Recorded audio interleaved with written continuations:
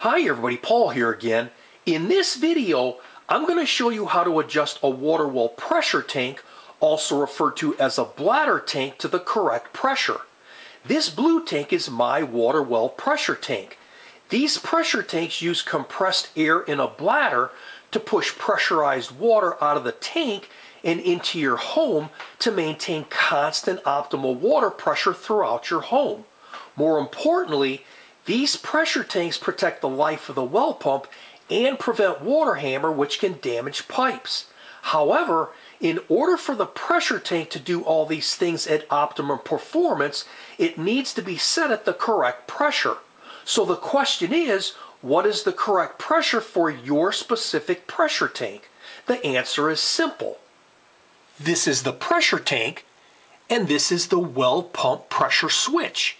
The inside of the pressure switch cover will give you the necessary information to determine the correct pressure. Before removing the pressure switch cover, first turn off the electrical power to the well pump, which will turn off the power to the pressure switch. A lot of these pressure switches, including this one, are wired with 220 volts, which is extremely dangerous. If you're electrocuted with 220 volts, you could die. So be sure to keep children and pets away from the area as well. If you're not comfortable doing this, then you'll need to hire someone. To remove the cover, loosen this nut counterclockwise and then lift the cover straight up.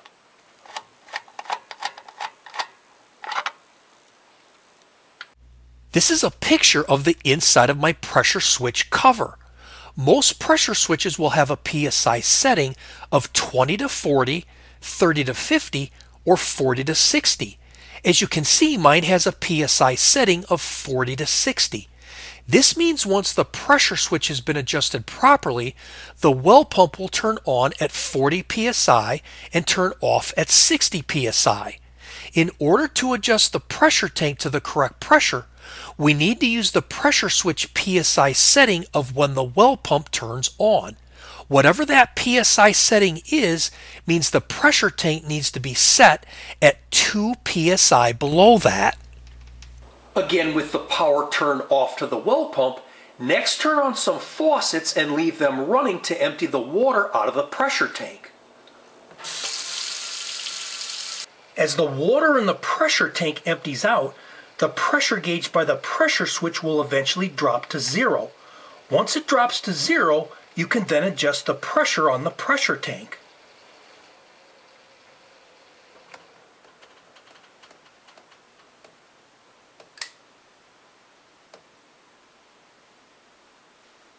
Now you can check the air valve on the pressure tank with a pressure gauge. These air valves are just like a valve on a bicycle tire or car tire. Release or add air as necessary to make the pressure 2 psi below the pressure switch setting. Again, my pressure switch setting is 40 to 60 psi, so my pressure tank needs to be set at 38 psi. If you have a pressure switch setting of 30 to 50 psi, the pressure tank needs to be set at 28 psi. If you have a pressure switch setting of 20 to 40 psi, the pressure tank needs to be set at 18 psi. The pressure gauge shows 38 psi, so the pressure is good. These tanks hold a lot of air, so if you need to add air, you'll want to use a portable electric air pump. Once the pressure tank has been adjusted to the proper pressure, first turn the faucets back off, then turn the power back on and you're done. It's also a good idea to check the pressure in the tank at least once a year. I hope you found this helpful. And if you like this video, please hit the like button below, share it with your friends, and please be sure to subscribe. God bless you and have a great day. Bye for now. Okay, Sparky, wave.